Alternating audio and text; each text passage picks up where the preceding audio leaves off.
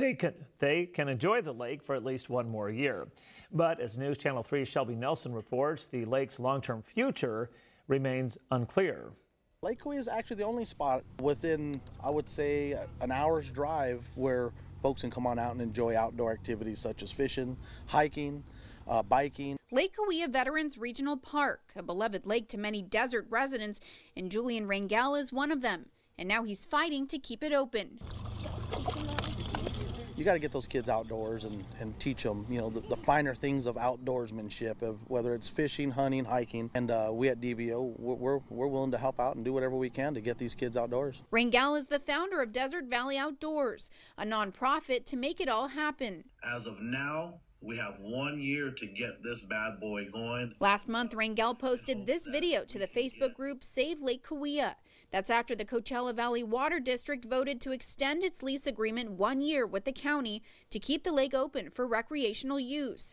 The lease would have expired next month. In that 1 year, we're going to be working on trying to see how we could have a long-term lease, 25, maybe 50 years. County Supervisor Manuel Perez also visiting the lake. He's among those working to figure out how to keep it open to visitors.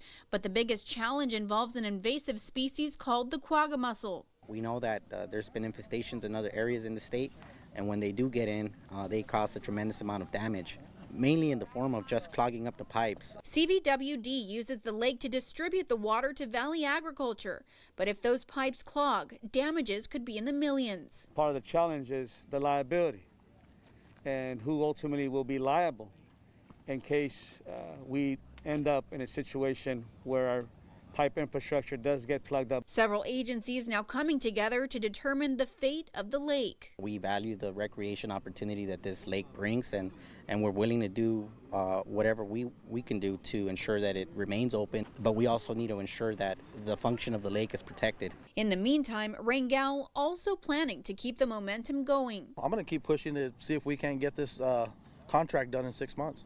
There's no reason why it should be out there for, lingering around for a year. In La Quinta, Shelby Nelson, News Channel 3.